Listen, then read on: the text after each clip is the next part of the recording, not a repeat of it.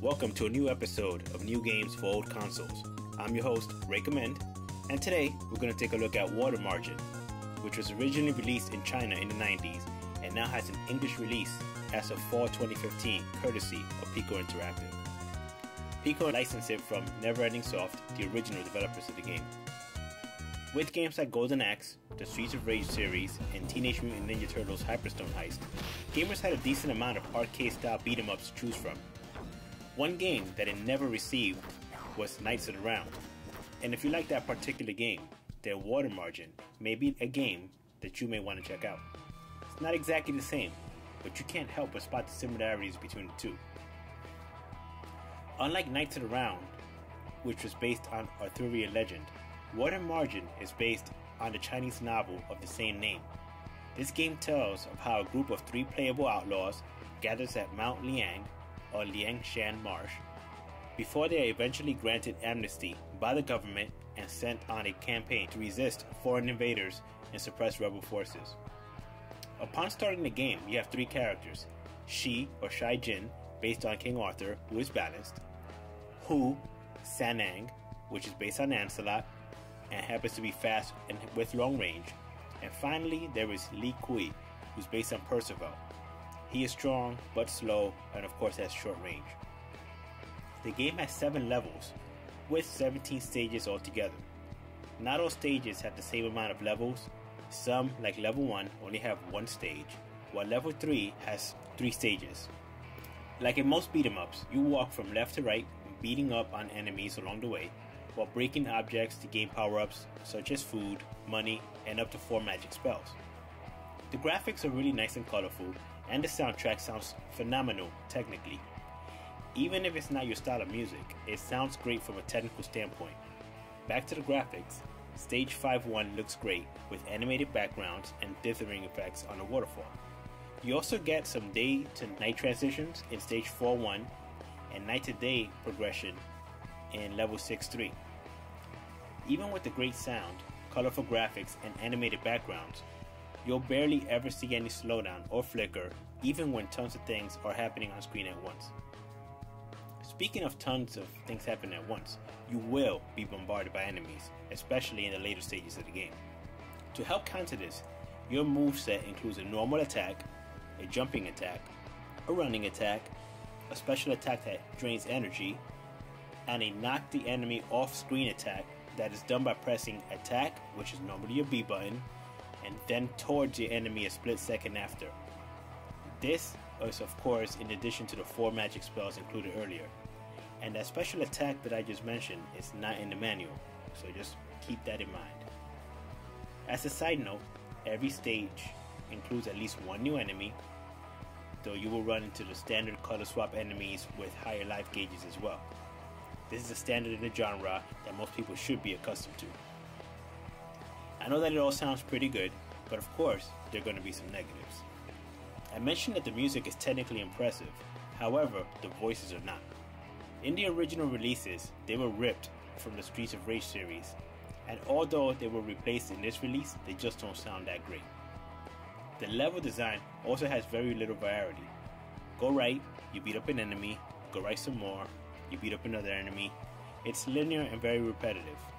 In comparison, Streets of Rage, Turtles, and Golden Axe all have variety to their stages. In terms of gameplay, there are no vehicles or creatures to ride, nor is there any kind of grappling system. And the magic system is not individualized.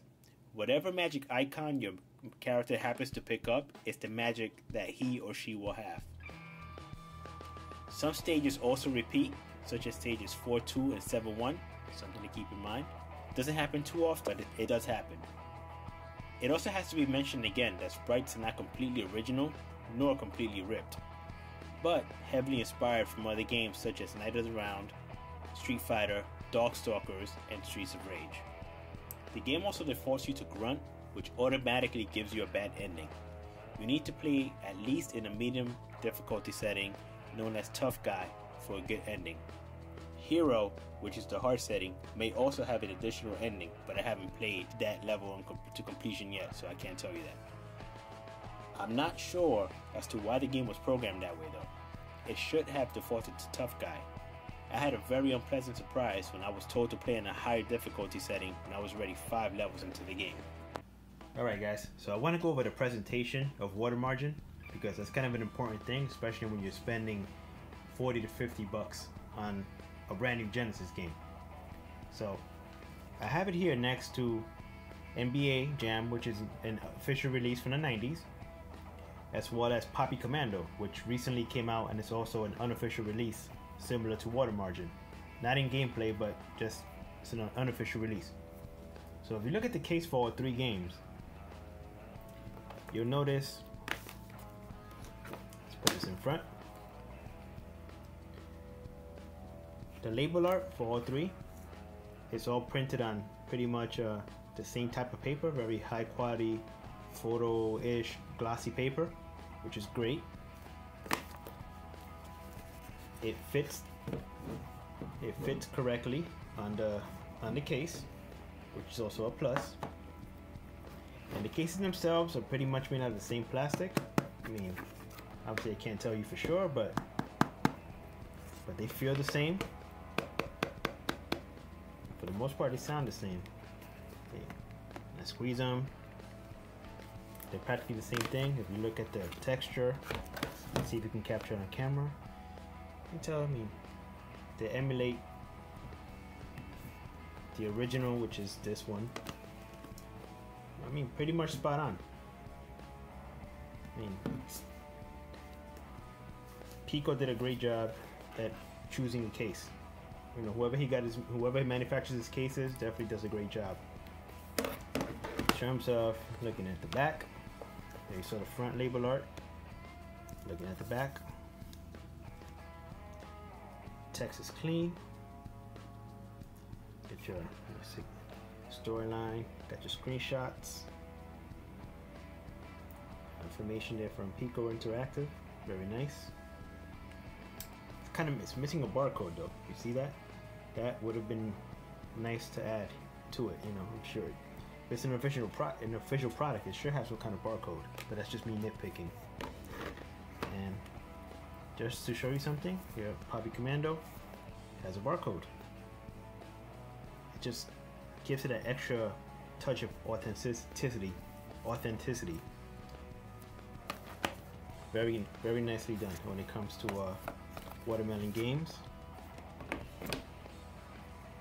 Piko could pick up a couple of things from them, but generally did a really good job on the case. Just very minor little gripes there.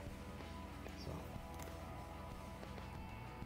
yeah, that could have been a little higher, but it's a minor gripes. Case quality is very good. Nice glossy paper, photo paper, very well done on that end. Now, when you look at the manuals,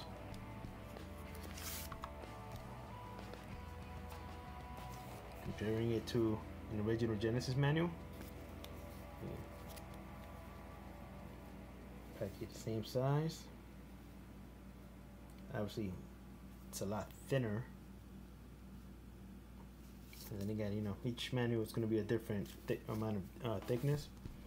I can tell you right now, just from touching them and holding them, the paper on the original release feels a little thicker, like a higher quality stock of paper. I'll say the same thing about the other unofficial game.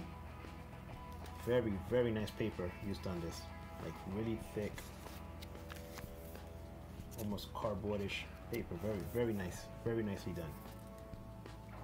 Very, very well done. Now, one thing is when you look at the original NBA Jam cover and a lot of Genesis games from the past, they use nice paper and everything, but you got black and white manuals, which definitely is nobody wants that in this day and age. Then again, you barely get manuals at all these days, which is a whole other thing. But Piko did give you a nice color manual.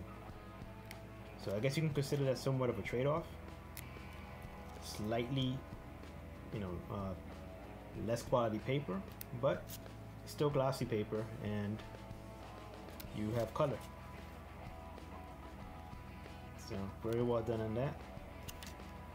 They definitely do need a better person or somebody who's a little more familiar with graphic design, because this is not very easy to read. So something else to keep in mind, nitpicks, but you have all the basic things that you need. Very nicely done.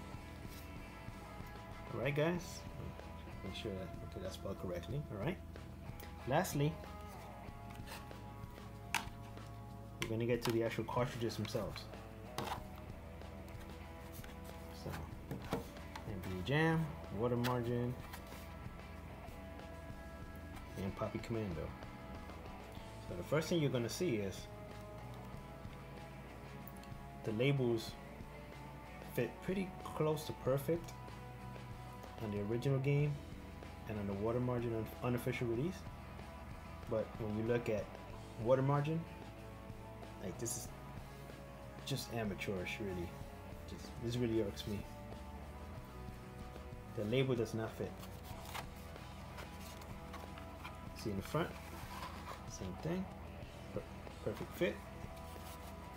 Way too small. It makes it look bootleg.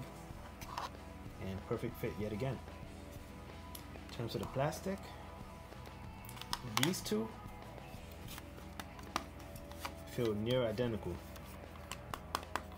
Very thick, sturdy plastic. This one, still pretty thick.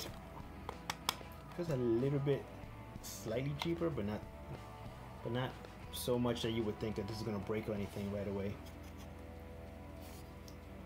But just a very minor difference, but one that should be noted. That label really irks me. Now, I did question Piko about it in one of the forums on Sega 16, and he said this was a mistake from the printer, or from whoever he had print out the labels. But I mean, for the price paid, this really should not have happened. Definitely wouldn't mind if he sent me a brand new sticker that actually fits, especially being an early adopter. Another thing that kind of bugs me is, if you look at these two, they have actual screws and they have their logos imprinted, which is very professional looking on both things and on both carts. Very nicely done, right? When you look at this one, no screws. This is just a mold of a screw. No company logo or anything here. Which, you know, hopefully in future releases, he steps up his game and, you know, makes that, you know, makes his cart stand out a little bit more, a little more professional. So sturdy build, nice label art, cheap casing, and bad fitting, a terribly fitting sticker. But other than that, I mean, it'll fit any Genesis, but just keep that in mind. It doesn't look anywhere near as professional as an original game or the competitor, Watermelon Studios, and their releases, which look fantastic and phenomenal. In closing, Water Margin is in itself a good game. I'd even say above average. I had a good time playing it, but it may not be for everyone due to its repetitive nature. Collectors may also be disappointed in the poor presentation and lack of detail on the actual cartridge, as I mentioned earlier. Overall, I'd say to get it on Steam if Piko decides to put it on their storefront, or wait for a really good sale if you must have a physical copy. That's it for this episode of New Games for Old Consoles. If you enjoyed this, don't forget to check out some of my other stuff on my channel. And of course, I'd appreciate it if you thumbs up, share, and subscribe. Until next time, adios.